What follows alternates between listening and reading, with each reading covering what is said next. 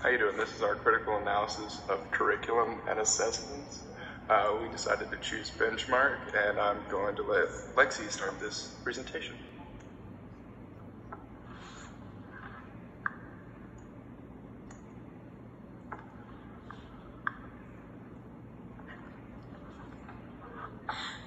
Okay, so we gave Benchmark a level 3 for readability. We did this because the content is easily accessible and easy to read for teachers. Benchmark is also easy to maneuver because everything is labeled and includes how much time should be allotted for each task. We do not feel like it's overwhelming since the topics and activities are clearly labeled with bold headings. The stories are easy to read for the students as well. It has a feature that enables the computer to read the story to the students at different speeds. Students can also use the accessibility feature that allows you to click a specific word to be read aloud. Unit 1, Week 1, Lesson 1 focuses on nature. It includes 2 short read-alouds, multiple vocabulary practice texts, 2 extended reads, a poem, activities, and an end-of-the-week project. We think the readings are appropriate because they provide the students multiple different types of stories and opportunities to express their knowledge.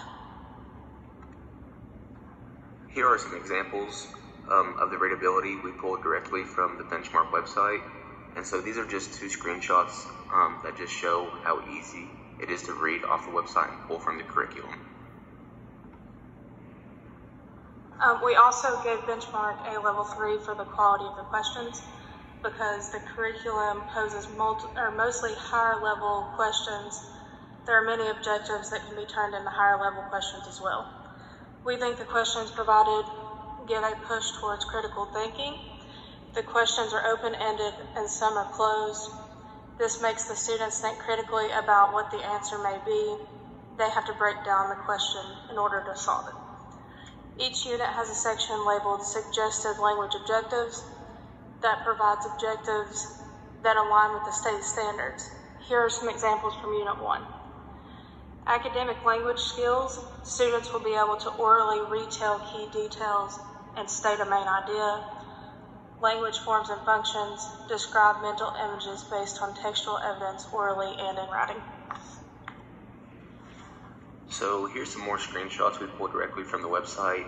This is just a general overview of the different quality of questions and questions overall that we see. Some of these are from the beginning of lessons and the others are from the end of the lesson plan. Just different ideas that they give teachers and stuff to use in the classroom. For diversity and representation, we gave Benchmark a level 2. We believe that Benchmark curriculum represents a diverse population in relation to authors and characters in the stories. We also believe that all students can see themselves in the textbook because the stories feature characters from different ethnic backgrounds and the authors come from minority backgrounds as well. Some of the authors from Unit 1 are on the next slide. We also think that socioeconomic status and religion are lacking in the curriculum, and they're not really mentioned within the stories of activities. Here we have different screenshots of the types of authors that we see in the curriculum. Different gender, racial, and ethnic groups are showcased throughout, but like Logan previously mentioned, there's not a lot on the socioeconomic status.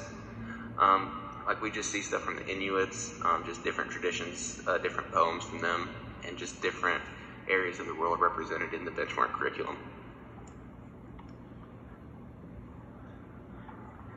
This is from Hampton Elementary, just a school we pulled from. This just shows the different percentages that are showcased from this school district. As you can see, there's not a lot of different groups, and the majority of the students are white.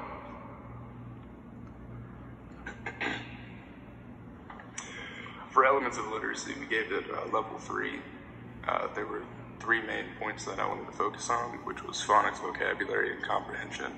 For phonics, this curriculum introduces phonics each week into the schedule. There are goals for each week that are taught to the student.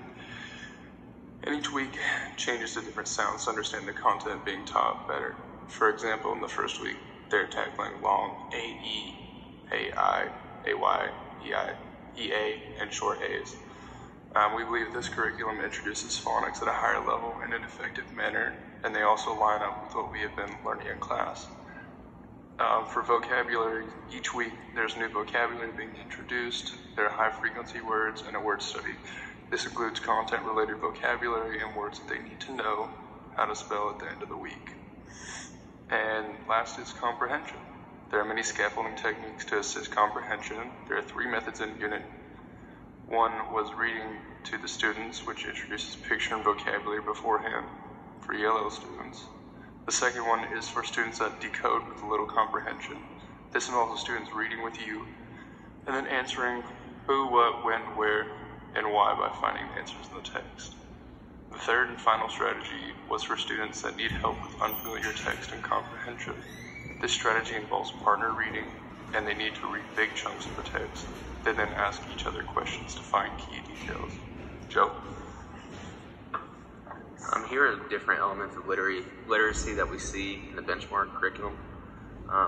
Just different pieces throughout the entirety of the thing. There's vocabulary, comprehension, fluency, just different things that we see throughout the semester that's used for the students when they're using the benchmark curriculum. This is a continuation of that. This is just like weekly readings and skills. Like we see the phonics and word study, high frequency words, decodable readings, and the vocabulary practice test. Okay, and to wrap up, here's our final reflection. After thorough evaluation, we believe that Benchmark provides incredible curricula that is suitable for all grades and students. The convenient and well-labeled layout, the higher-level questions, the representation of a diverse population, and the presence of many elements of literacy make Benchmark a favorable tool for use inside many schools nationwide. Additionally, there have been several updates throughout the years that allow for it to continue to be used and advance student understanding of classroom content. Each member of our group concluded that Benchmark should score highly on each of the components previously listed due to the effectiveness and overall quality of the curriculum.